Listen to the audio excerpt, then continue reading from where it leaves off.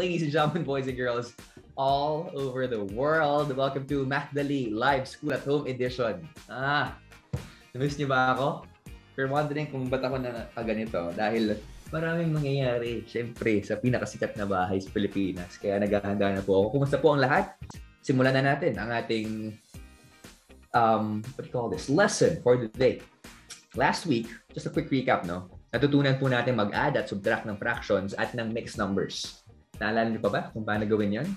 Good job, no? Kung medyo nalilito pa kayo, huwag kayong mag-alala dahil sa ating website at dito sa Knowledge Channel, pinaparamdam namin sa inyo.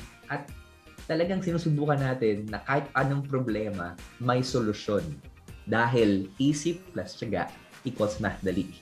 Ngayong araw, susubukan po nating mas hasain ang inyong mga addition skills sa pamamalengke. That is right. Sumasama ba kayo? Kaya nanay at tatay tuwing namamalengke sila, lalong-lalo na nung panahon na wala pang COVID. Okay?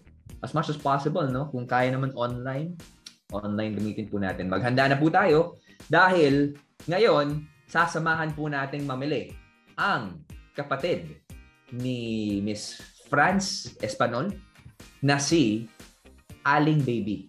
Ayan. Si Aling Baby po, may dala po siyang bayong na may 10 kilogram na capacity. Okay? Ang task natin ay siguraduhin ang timbang na mga bibili niya ay pasok sa ating limit. Unahin muna natin yung meat section. Yan. Sabi dito sa listahan, kailangan niya ng karne ng baboy para sa lulutuin niyang sinigang. Uy, sarap yan. At manok naman para sa adobo.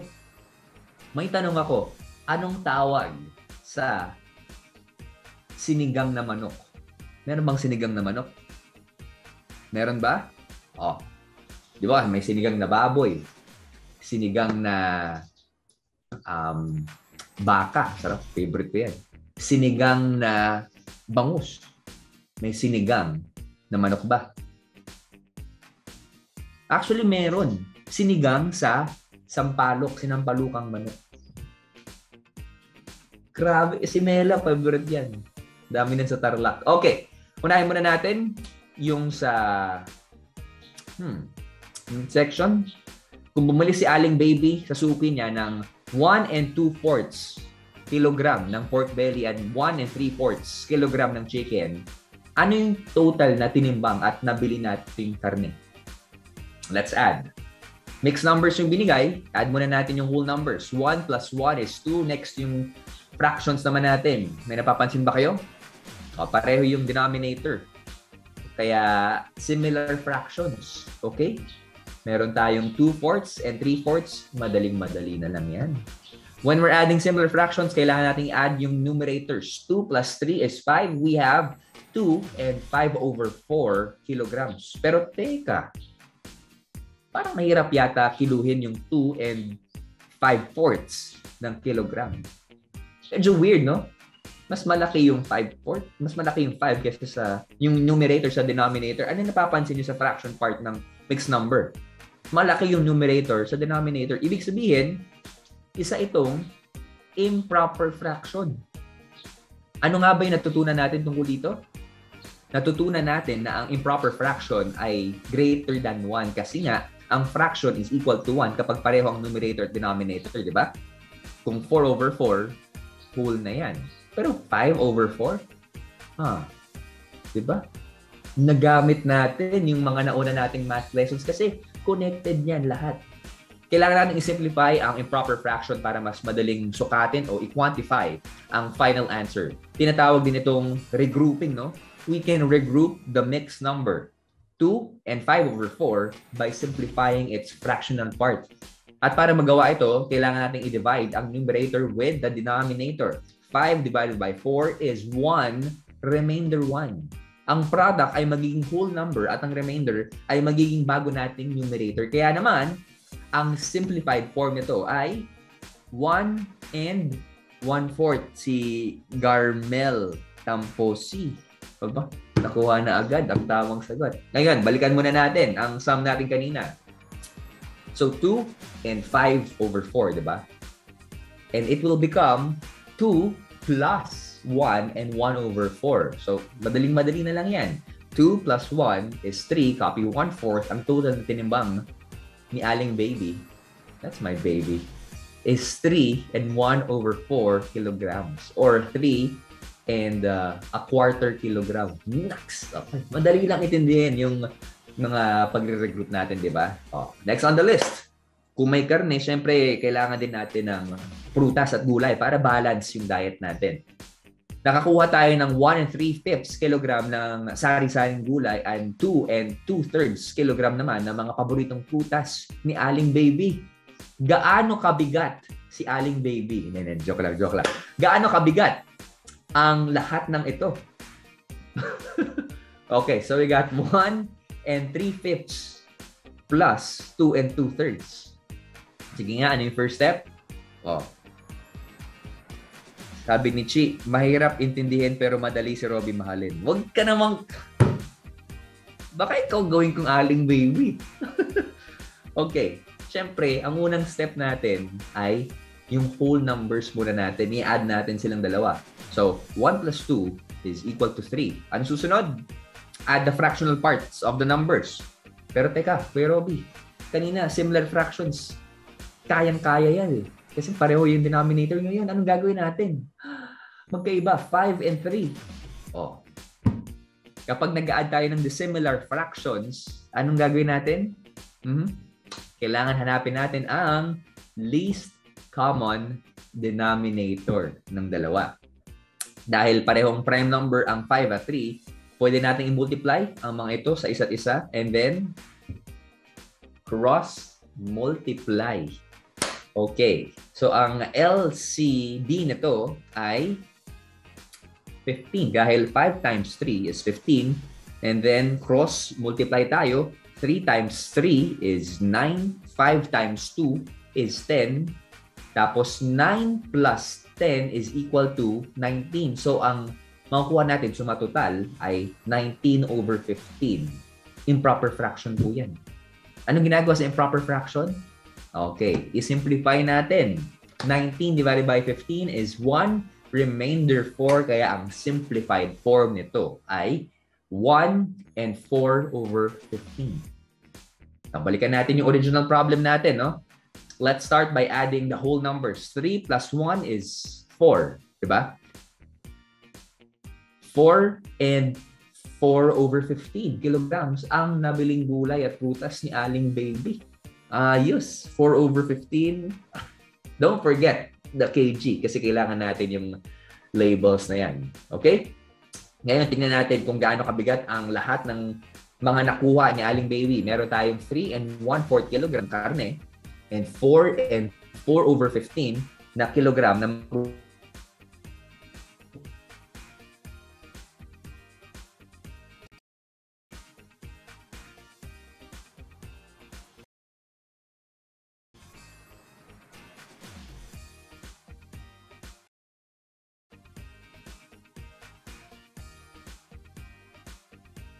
hirap, Kuya Robi. Malayo na naman yung denominators na magkakaiba. Pero kayang-kaya yan. You know the drill. Nag-freeze po ba ako? Ay, okay na. Okay na. Tandaan nyo, yung karne, tsaka yung ibang mga... Hindi pala, yung karne, freezer talaga yan, okay? Yung mga gulay sa chiller, tsaka yung mga fruits. Okay. 3 plus 4 is equal to 7. Now, let's compare the denominators. We have the similar fractions, kaya we need to find their LCD. Pero tulad ng ginawa natin kanina, pwede na natin i-multiply yung denominators, then do cross multiplication. 4 times 15 is 60. 60 yung denominator na natin. 1 times 15, 15. And then, we've got 4 times 4 is 16. And then 16 plus 15 is 31. So, ang final answer po natin is, yan, no? 7 and 31 over 60 kilograms. Galing. Galing ng ating mga kapamilya, mga students natin, mga classmates natin. Good job. Ano na yung task natin? Kailangan hindi lumagpas sa 10 kilogram limit ang bayong yung mga napamili ni Aling Baby dahil ang total weight ng mga napalengke ay 7 and 31 over 60 kilograms. Pasok na pasok. Hindi mabubutas yung bayong. Hindi masyado mabibigatan si Aling Baby. Good job, no? Na totoo lang, medyo nakakalito sa umpisa. Pero pag nakuha nila na analyze na mabuti, MathDali lang yan. Naniniwala ko sa inyo. Kaya naman, ngayon, agad-agad, it's time for our MathDali quiz time. Ito, dalian muna natin. True or false? We got this equation right here. 6 and 4/8, 2, 7/8 equals 9 and 3/8. Tama ba yan? 20 seconds to analyze and answer. Go. I'll answer with you. So, mental math natin, okay? 6 plus 2 equals 8.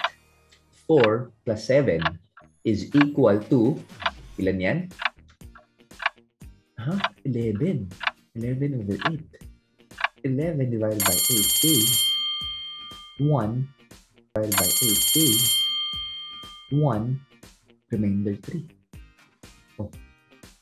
Time is up. What is your answer? Si Clarissa said false. Ivy says false. Mappy says trot. Daimar says trot. Correct answer is trot. Okay. Check natin. 6 plus 6 and 4/8 plus 2 and 7/8. Whole numbers muna. 6 plus 2 is 8. Next fraction natin, we got 4 plus 7 equal to 11, giving us an improper fraction. And then we have this. Okay? We simplify by regrouping. 11 over 8. 11 divided by 8 is 1, remainder 3. Kaya ang sagot po natin, i-add po natin yung 1 sa 8. We add po natin, tama. Add 1 sa 8 becomes 9 and 3 over 8. Good job. Okay, marami pa tayong oras. Let's tayo sa question number 2. What is 3 and 5 over 10 plus 2 and 9 over 10? Please simplify your answer. 20 seconds. Go. Ano to? Go. Sasamahan ko kayo. Sasamahan kita. Okay. 3 plus 2 equals 5. 5 plus 9 is 14 over 10. So we got 4 over 10. Okay? So 6 and 4 over 10. And then 4 over 10. Pwede pa natin simplify yan. My answer is 6 and 2/5. Tama ba? Ang sagot nyo? Nico Milan says 6 and 4/10. People are saying 5 and 14 over 10. Well, actually, you're correct, no? Pero we need the simplified form. So the correct answer is 6 and 2/5. Okay? 6 and 2/5. Good job kay Manilyn, pati kay Pat. Diamond says mahirap. Huwag kang mag-alala dito. Hindi naman mahirap eh, di ba? Walang math hirap. It's MathDali. Kayang-kayan. Let's move on to question number 3. Migs, I invite you to answer this one. Si Aling Baby, balikan natin. Nagutom si Aling Baby sa pamamalengke kaya bumili siya ng bibingka. Kung naubos or nakaubos siya ng 1 3/4 at 2/3 na slices ng bibingka, gaano karami yung nakain niya? Let me repeat the question. Nagutom si Aling Baby sa pamamalengke kaya bumili siya ng bibingka. Okay? Kung nakaubos siya ng 1 3/4 at 2/3 na slices ng bibingka, gaano karami yung nakain niya? So we have to add, I guess. 20 seconds. Go. Tama. Therefore, ang takaw ni Aling Baby. Ang dami niyang kinain. So we got improper fractions. Yep. Na makakuha. Yes. Dissimilar fractions. What do we do? Let's multiply. 4 times 3 is 12. 3 times 3 is 9. 4 times 2 is 8. 9 plus 8 is 17 over 12. Oh. What is the correct answer? The correct answer is letter C. Letter C. Let's check. Actually, may sumasagot ng letter B. I feel it's correct pero hindi pa simplified yung form. So let's check muna. 1 and 3/4 plus 2/3. Dahil isa lang yung whole number, let's proceed to adding the fractions. Gumamit tayo ng cross multiplication to find the LCD. 4 times 3 is 12. 3 times 3 is 9. 4 times 2 is 8. 9 plus 8 is 17. So we get 17 over 12. Sa mga sumagot ng letter B, okay na sana. Sana. Pero kulang pa. Improper fraction, kailangan natin i-regroup. 17 divided by 12 is 1, remainder 5. So we get 1 and 5 over 12 plus 1 from our given. So ang final answer natin, letter C. Good job. Garmel Tamposi, maraming salamat for the halo-halo shower. Okay, and then we got our last question right here on the dot. Okay, let's do this. Last question. Galingan nyo, kaya-kaya na rin.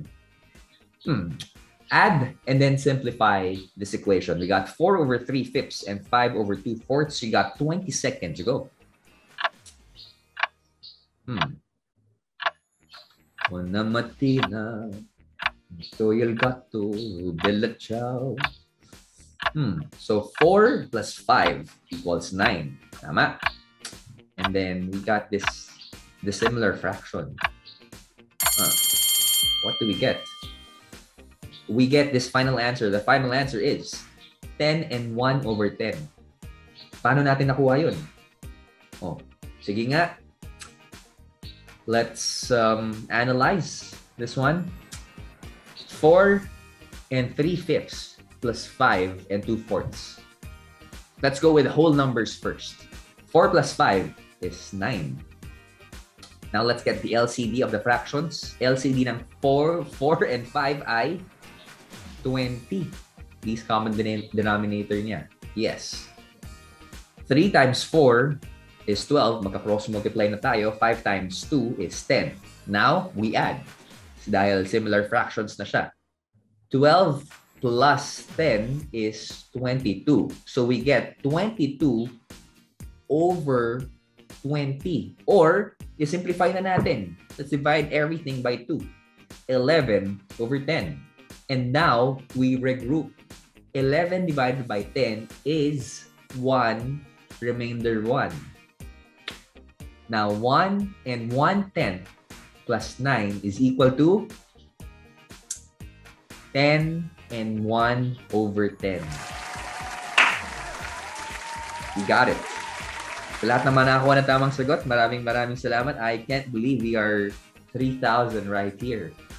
This is Conquer, no? Yep. Thank you for all the love and support na binigay niyo sa ating programa. Tandaan niyo lahat ng mga diamonds na nakuha po natin is for the use ng ating mga future use actually ng Knowledge Channel. And also, I feel and I know part of the donations will be for the educational. I think that's what Knowledge Channel is doing right now. Sa lahat ng mga naapektuhan ng Bagyong Odette, gagamitin po yung ibang mga funds para sa educational purposes naman ng mga kabataang Pinoy. And I am one with that one. So sa lahat ng mga nakatutok, maraming salamat. And next week, don't worry dahil we got more lessons just for you. Ako po, si Kuya Robi. On behalf of the family right here ng MathDali, we say thank you and we will see you next week. Tandaan, isip plus tiyaga equals MathDali. Automatic.